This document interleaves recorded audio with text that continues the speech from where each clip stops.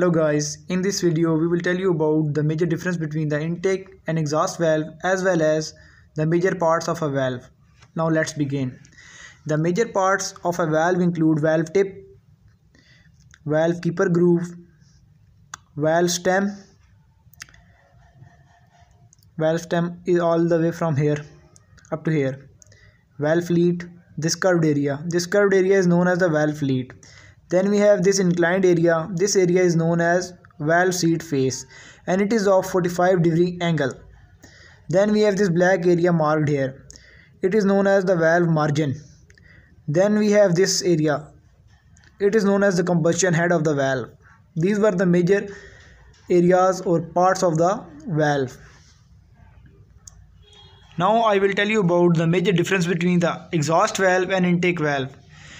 Both of the valves have the same length, which is of 133 mm. But there is a difference between diameter. Exhaust valve is of 42 diameter, but intake valve is of 45 mm diameter.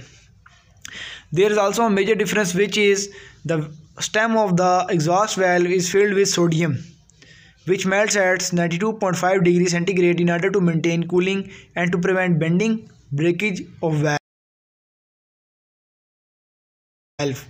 On the other hand, then we have inlet valve. And the stem of inlet valve is solid and it does not need cooling effect, because in each cycle fresh charge of air fuel mixture flows through this valve, which cools it down. Thank you very much for watching this video. I hope this was helpful.